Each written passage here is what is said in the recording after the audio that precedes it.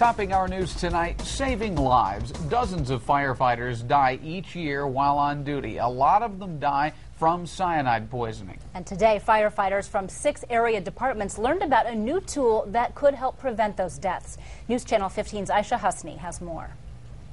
If I'm in trouble, I want to make sure that everybody knows what's going on so that they can take care of me if it's me that's down. Captain Scott Schroeder of the Fort Wayne Fire Department wants to know everything about Cyanokit.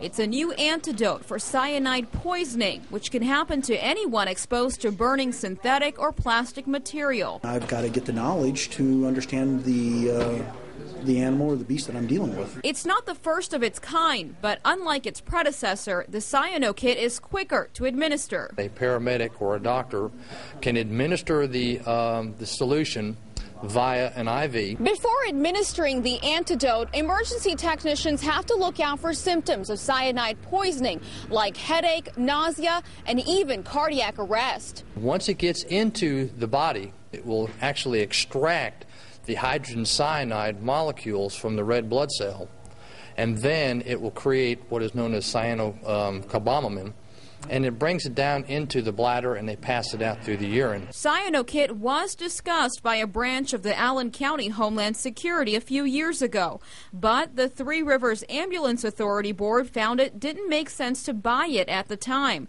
One, it was expensive, running around $600 per kit. And two, TRA's medical director did not believe cyanide poisoning was very common.